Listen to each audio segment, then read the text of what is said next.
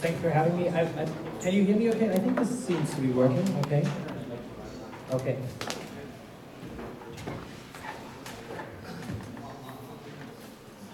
This works as well. Fantastic. Well, thanks for having me.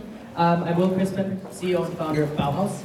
And when I started on this journey of starting BauHouse, I had a pretty simple goal. I wanted to bring better homes to more people.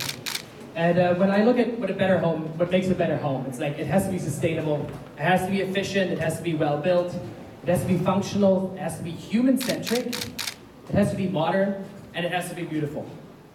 Seems pretty simple.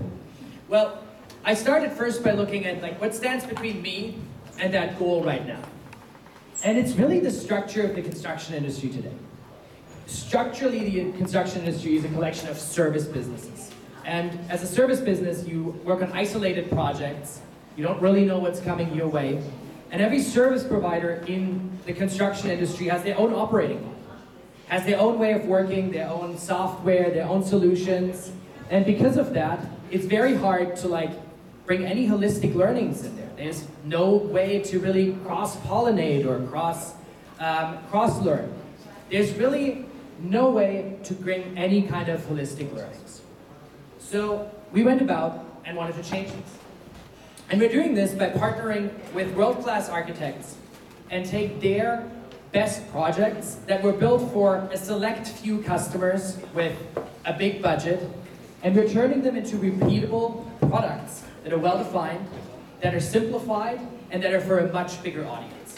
And what you see here on the screen is actually our first project that we are transforming into a product, and that's by Feldman Architecture, a San Francisco-based architecture firm. Now, how do we do it? Well, there's 3 steps to this. We're really rethinking the entire process of building a home from the ground up. And it starts with the partner, but it doesn't just start with just us talking to the architect. We're actually bringing in everyone involved in the project, and we're collecting feedback. We have the prototype, so what are we going to do about it? What can we do better if we do it again? How can we simplify it? How can we streamline this? I'm going to just do it like this, and I hope you hear me. That's, the people in the back can maybe hear me when I speak louder. I'll give it a shot. Or maybe we'll try this. I don't know. Well, first, we bring everyone who was involved in the project together, and we're figuring out what can we do better if we were to build it again. What are the learnings that we have? A product retro that seems pretty straightforward for most industries, for the construction industry that's new. And we're collecting all of these learnings in what we call our rule book, which you can think of as like a better baseline for the architect to create this new version of their already existing home. The second thing is what we call the spin cycle. This is where we take those already improved plans, but we're further optimizing them for constructability. We're making all the decisions up front, we're figuring out which materials, which vendors, which partners we are working with. And what you're getting out of this is effectively the IKEA instruction manual for the contractor. No ambiguity, no change orders. And this is not just a one-time thing. We want to get better at this and grow our library of products over time, work with more architects, introduce more options, but that's in the future.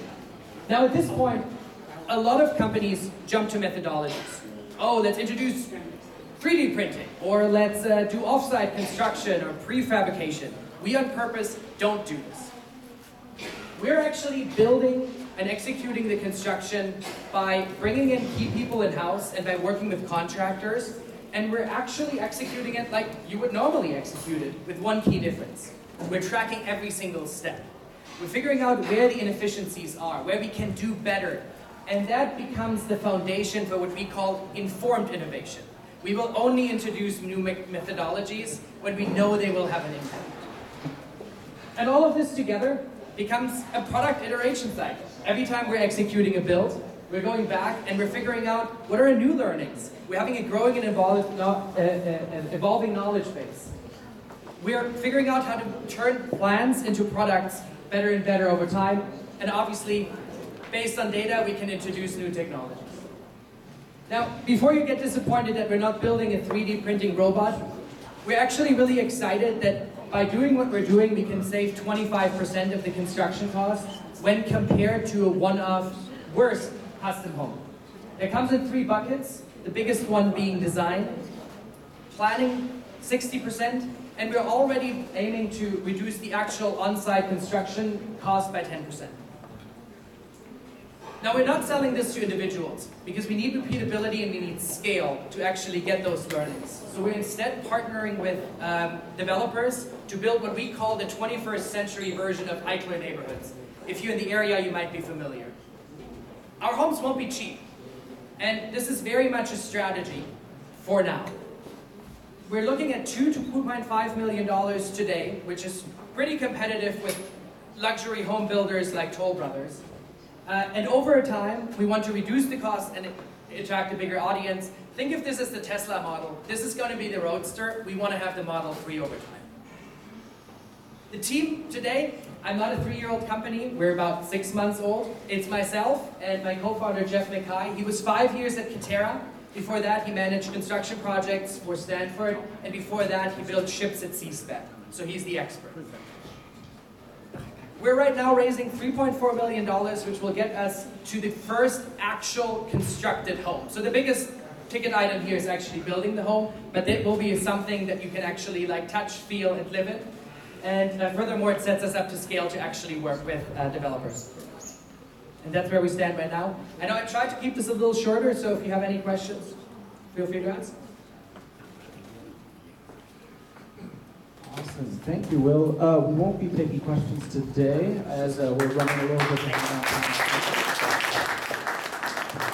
Congrats, Will.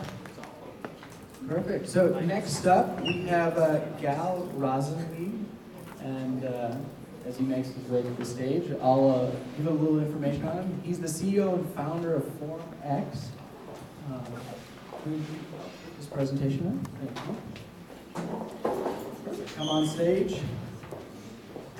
Awesome. While he's getting your presentation up, you can introduce yourself here. Great.